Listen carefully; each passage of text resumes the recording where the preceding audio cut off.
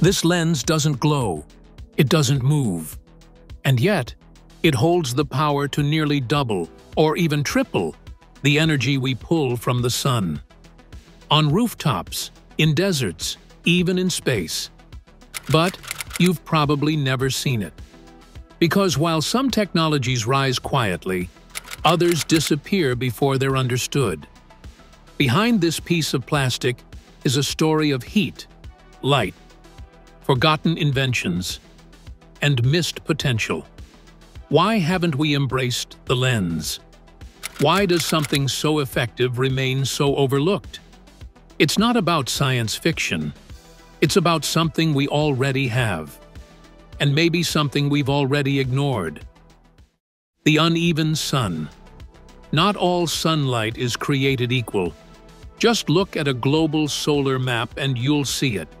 Bands of intense radiation around the equator, patches of weaker light across northern Europe and parts of Canada. The sun may shine on everyone, but not with the same strength. This unevenness creates a challenge for solar energy. Panels in Arizona might hum with energy, while the same ones in England barely wake up. But even in the sunniest regions, there's a bigger problem. Most solar panels only convert a small slice of that light into electricity. The Earth receives more energy from the sun in 1 hour than humanity uses in an entire year. But we're only capturing a fraction of that. Every day, photons land on rooftops, deserts, and fields, only to be wasted by inefficient cells and outdated designs.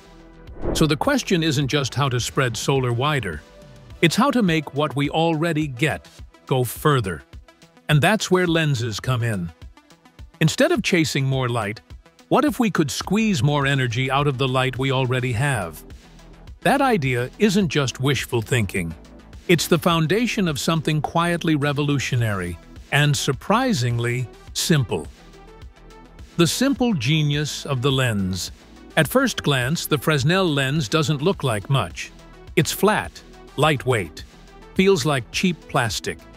But inside that humble sheet is something brilliant. Invented by French physicist Augustin Jean Fresnel in the early 1800s, it was originally used in lighthouses to bend and concentrate light so ships could see it from miles away. Rather than being a big curved piece of glass, the Fresnel lens flattens that curve into thin concentric rings, each one angled just right to focus sunlight onto a single point. It's not just lighter than a traditional lens, it's cheaper, easier to produce, easier to install. And it turns out, it's good at taking diffuse sunlight and giving it direction, force, and purpose. Even a small piece of this lens can take a broad beam and concentrate it with surprising accuracy. Today, you'll find Fresnel lenses in everything from VR headsets to photography equipment. But one of its most overlooked talents lies in solar energy. Focused light means concentrated power, which means more electricity if the panel underneath can handle it. So why aren't we all just slapping Fresnel lenses onto our solar panels? Because what seems simple on the surface hides a deeper heat, proving it works. Let's start with the basics. Take a small solar panel and a multimeter. In open sun, you might get 5 volts and 15 milliamperes.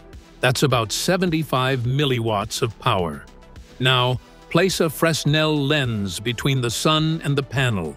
Instantly, the numbers change. Voltage jumps. Current increases. You're now pushing close to 140 milliwatts, nearly double the output. Nothing magical. No software, just a plastic sheet and sunlight. Focused. It's easy to get excited by these numbers. After all, if we could scale this up, we'd solve solar's efficiency problem overnight, right?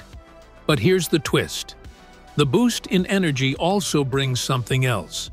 Heat. A lot of it. Because when you focus sunlight, you're not just increasing the brightness. You're concentrating on the infrared.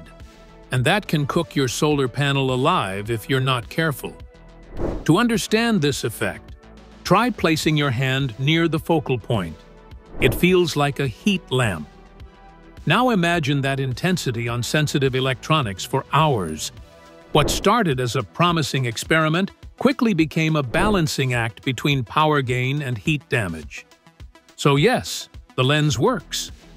But it opens a second problem that's just as urgent as the first. Heat, the hidden enemy. You might remember this from childhood, using a magnifying glass to melt plastic toys or burn dry leaves.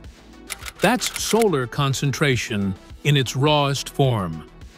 Now imagine doing that to an expensive piece of electronics.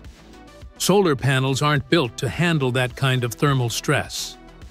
As the temperature climbs, efficiency drops. Too much heat for too long, and the panel can degrade or fail. To fight this, engineers have tried everything. Heat sinks, like the ones in your computer, absorb and dissipate some of the heat. They're cheap and passive, but only work well with good airflow.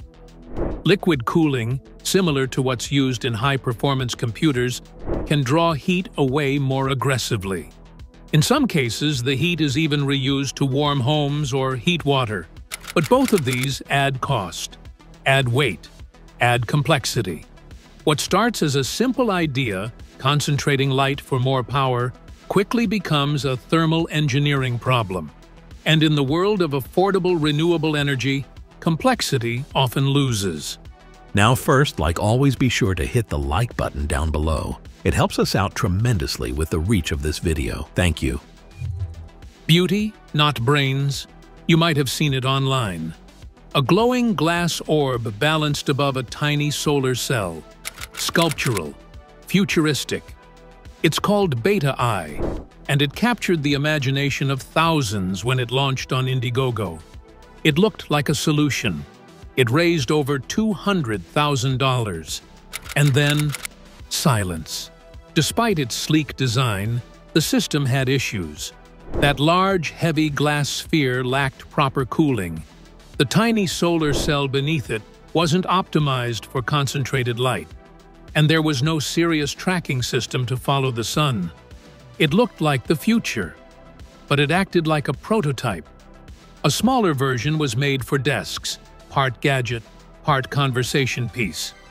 But it too faced the same limitations. The problem wasn't just technical, it was conceptual. Beta Eye tried to turn science into sculpture, but energy systems don't care about aesthetics. They care about efficiency, stability, and longevity. And those needs weren't met. Still, the attention Beta Eye received showed one thing clearly. People want this to work. They just need something better. The tracking problem. The sun doesn't sit still. From sunrise to sunset, it moves across the sky. Slowly, predictably, but constantly. And for a lens-based solar system, that movement is everything. Without adjustment, the focal point drifts off the panel, wasting all that concentrated light.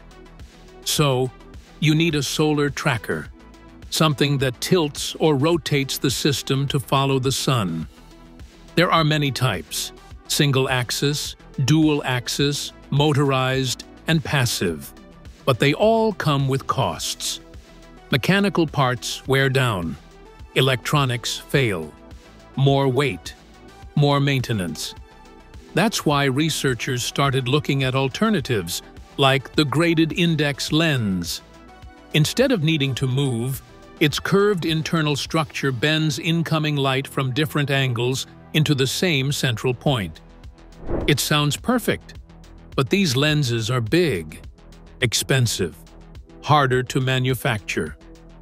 In many ways, solar tracking remains the Achilles heel of concentrated photovoltaics. It's essential, but it's also the thing that prevents them from being plug and play. To fix the sun, we first have to follow it. The breakthrough, multi-junction magic. So, how do you justify all this complexity? With results. That's what makes Fraunhofer ISC's system so compelling. They're not just using Fresnel lenses and basic solar cells, they're using multi-junction cells, layered materials that absorb different wavelengths of sunlight more effectively. These cells are expensive, but under concentrated sunlight, they shine. Literally.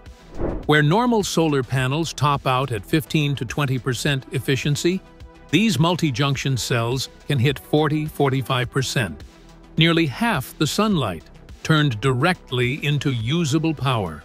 And because they're so efficient, you don't need as many of them.